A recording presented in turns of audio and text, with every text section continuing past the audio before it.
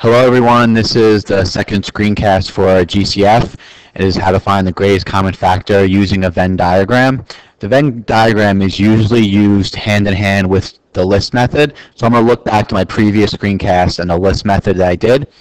And I'm going to create a Venn diagram where my black circle is for 12 factors, my red circle is for 30 factors, and the circle where the circles overlap in the middle, which would be my blue section, is for the factors that they share. So overlooking my previous screencast, and I saw that 1, 2, and 3 are factors that are shared, and also 6. Now the factors for 12, and only 12, would be 4 and 12, and the factors for 30 and only 30 would be 5, 10, 15, and 30. So if I want to look for my greatest common factor, you look in the middle for the shared factors, and the largest one is 6.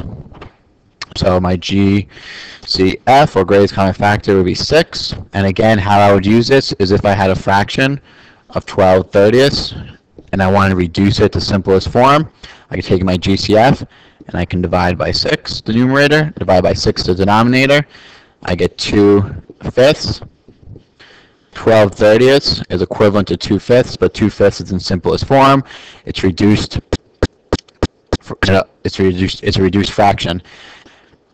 Now I could have reduced 12/30ths by any of the common factors. I could have did 12 divided by 2.